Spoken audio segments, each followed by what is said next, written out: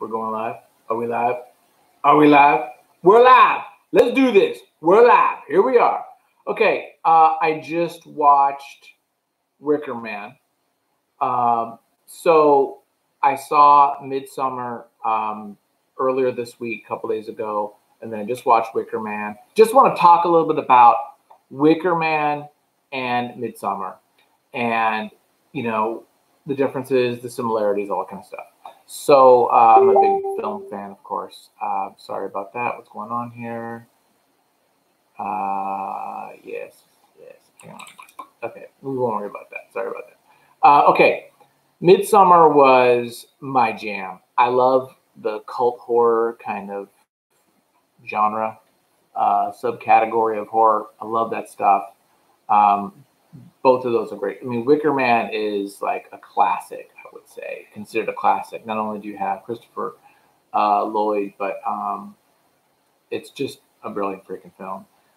This new film, I loved Hereditary. So just like Hereditary, I had to see what this guy is going to do next. And when I found out it's this type of film, I was all about it.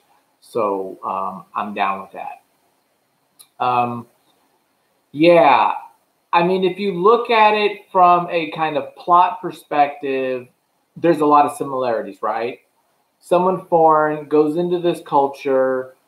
It's a European culture. It's the maypole dance. It's very similar. Some shenanigans is going to go on. Somebody's going to get burnt, right? So you can look at it from a big perspective of, yeah, these movies are very similar. But I would argue that that's like saying like slasher movies are similar. Yeah, it's got some beats, but I feel it's very different. It ends the same. But really, when you look at the captain in Wicker Man, he's such a paladin. He's such a character that is, he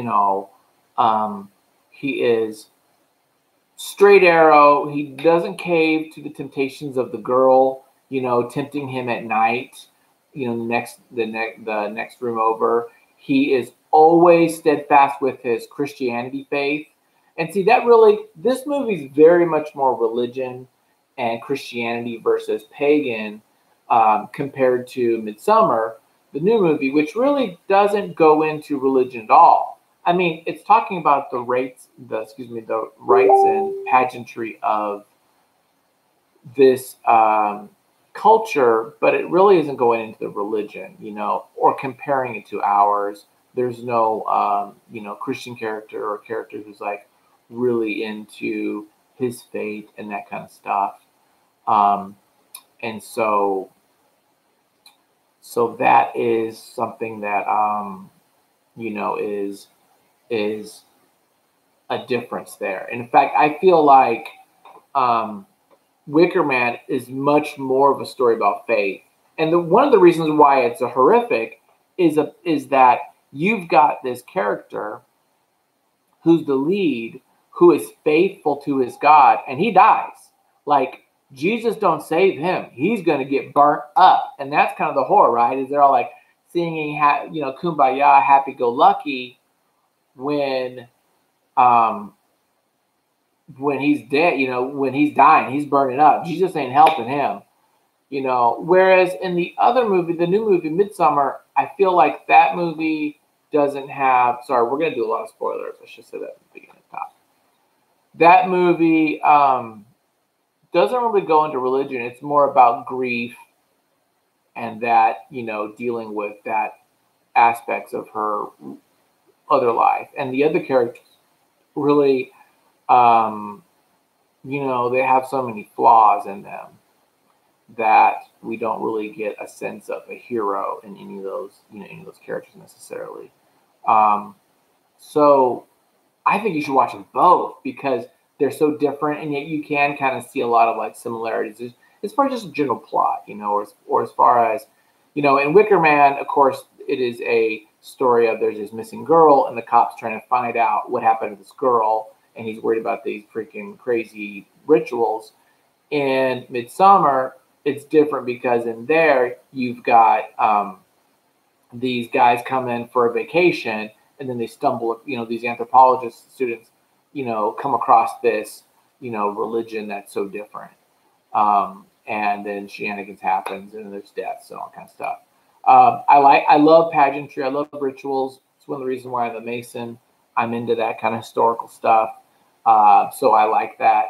I thought they were great. I thought really good. I mean, cinematography, it's hard to compare. You're talking about movies that are like almost 50 years apart. So yeah, there's different technologies, there's different styles, but I still think Wicker Man, mostly because of the location, is just brilliant. Just really, really beautiful place, really shot really well, especially the ending and those castles throughout the film. It's just great. MidSommar looked wonderful too, but they found some secluded area to build that set there. Really good. As far as pound for pound horror, gosh, I don't know. That's a hard one. Maybe MidSommar. MidSommar is freakier and a little scarier. Definitely in the very beginning with the suicides, and yeah, it's scarier than Wicker Man. Although the ending in the Wicker Man is great. There's some great stuff in it. Love them both. Yeah, there's a lot of similarities again, but I think that they're completely different. I don't necessarily think that MidSommar. I mean, of course, the director saw Wicker Man, and everyone has seen it, many times.